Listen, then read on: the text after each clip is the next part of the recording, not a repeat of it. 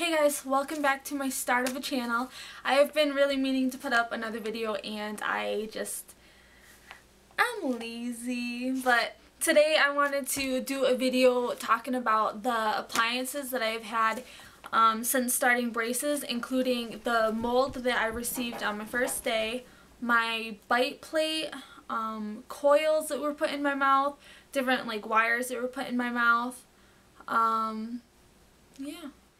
And I do want to apologize that this video is not going to be completely live. I am going to be doing kind of a voiceover to pre-recorded videos and pictures of the items that I'll be talking about because I have not mastered the refocusing on my camera when I'm recording. So when I try to refocus, it just turns up blurry on the appliance, so that's what I'll be doing. And as you guys can see, I got pretty lucky because my ortho let me keep the mold that they used to make my bite plate, and don't mind the green and the brown colors on it. The green was wax and the brown is where I tried to melt the wax off, but it didn't really work, so that is not recommended. Just leave it. And the reason that I had to wear my bite plate for the first few months were because my teeth were really crooked and crowded, and if I didn't wear a bite plate, then my top teeth could have bitten right down onto my bottom brackets, either knocking the brackets off or causing damage to my teeth.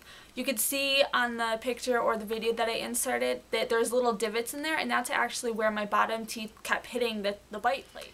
And as far as my experience with the bite plate, it sucked. Like, it wasn't the worst thing in the world, but it really sucked to have a big chunk of plastic in your mouth all the time, and it did give me a lisp, and it was really hard to learn how to talk with it. And then eventually when they allowed me to keep it out, it was really hard to talk without it. So I mean, you get used to it, but I don't know if anybody really likes having to wear a bite plate. But I never felt like I was gonna swallow or anything, so that's not really anything that you should worry about. It's also not glued in, and you can take it out whenever you want to. Well, mine you could. You could take it out whenever you wanted to, but it wasn't recommended.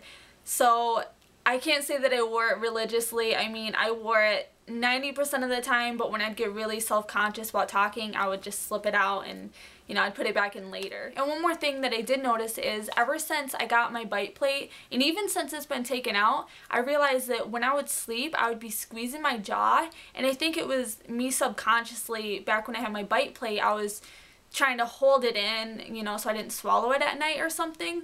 But now I've realized that still there's times where I'm like squeezing my jaw, and I don't know if it's really from the bite plate or if it's just from when I get my teeth adjusted or anything like that.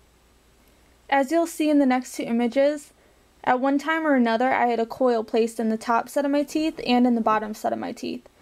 The coil that was placed in the top set of my teeth was placed there to spread my teeth apart to make room to pull another one of my teeth out to the front where it should be. And the one on the bottom was placed to make room to turn one of my teeth into the direction that it should be. The coils put extra pressure on my teeth and moved my teeth really quick. I'll admit it was really sore, but with Tylenol it was tolerable.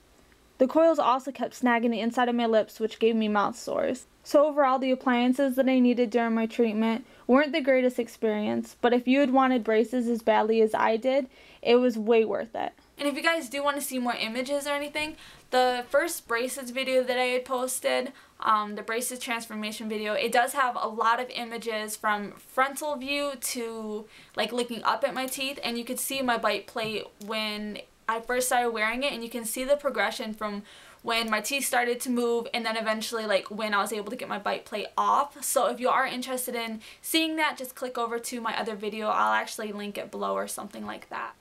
And while I have you guys here, a little update on my braces. I did have my ortho appointment yesterday, and I was too chicken to ask them how long they thought that I had left, so I still don't know that knowledge.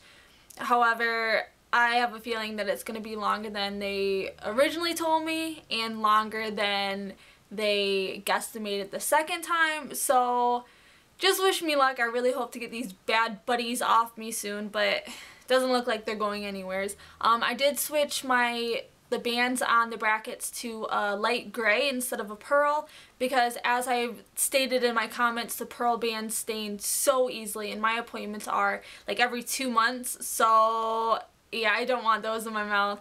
The gray has been working a lot better for me. I don't really like that they're so dark, but it was the lightest gray that they had, so So I just went with it, and next time I might choose a color. So if you guys have any ideas of what color might work best, if you've had them before or you just think they'll look good on me, just let me know so I can try a new color out. So thank you guys so much for stopping back in, and if this is your first time to my channel, I really hope that you'll stick around. I promise that I am trying to get a whole bunch of more videos. It's just really hard to start off, and if you have your own channel, I'm sure you know that.